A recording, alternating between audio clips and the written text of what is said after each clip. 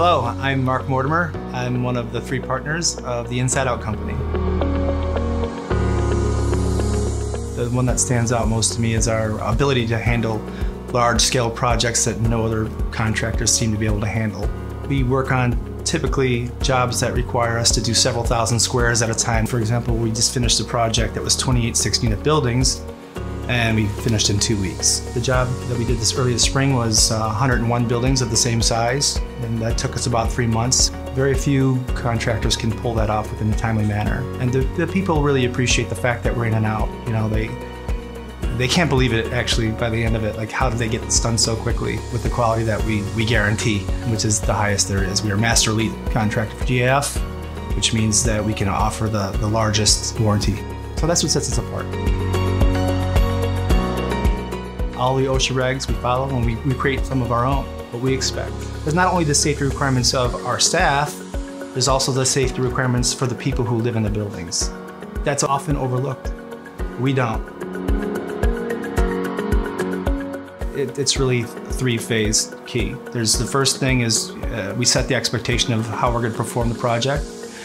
We implement on our end a strategy to make that project successful. We communicate what we're going to implement. If you can master those 3 things, you're going to have successful projects every single time.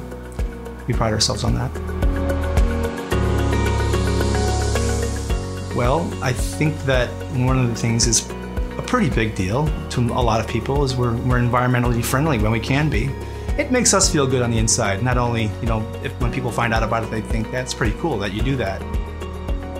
As a contractor and someone who respects the environment, we believe we have a responsibility to it. It's quite complicated, but I can kind of truncate it for you a little bit. It starts from, obviously, the planning provisions. From the job site point of view, the very first thing we do is set up our harness stations to take care of the safety of our staff. Before we tear off a shingle, we take care of the safety of our residents. So we set up plywood along the building, protecting windows, protecting entrances, security tape around the entire perimeter. We knock on doors prior to us even starting, letting them know what the process is. We clean it up not only immediately, but we use metal detectors, we use magnets. We set out tarps to try to capture most of the debris, which I hope other contractors do. From there, we have a field supervisor on site at all times, making sure that they're practicing everything the way that we want them to do it. Answering questions from the residents, which happens more than you could possibly know. And that person, the field supervisor, always has the right answer because he's been trained to give the right answer. I hope it's not so unique as the questions. I hope that everyone's doing that to protect not only their staff, but the residents that they're working for. This is not a new construction site. You've got to look at it completely differently. People's lives can be affected. We do the stuff that I wish every contractor did. Take care of their people. Our motto, we're superheroes of the contracting world.